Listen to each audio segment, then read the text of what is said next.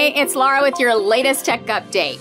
You know data's critical to your business, and you'll do anything to protect it, right? If you use backup and recovery tools, you might think you're already covered.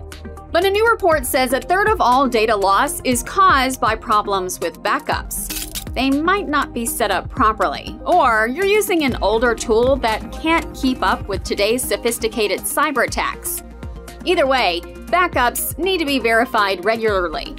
If you have any doubts, don't risk it. Call an expert to check everything's running smoothly.